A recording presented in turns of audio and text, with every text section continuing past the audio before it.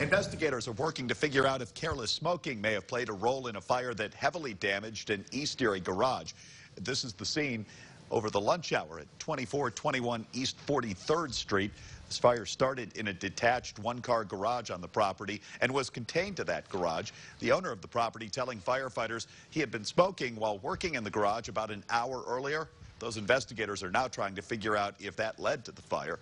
Nobody was injured. Firefighters had the blaze under control in about 20 minutes.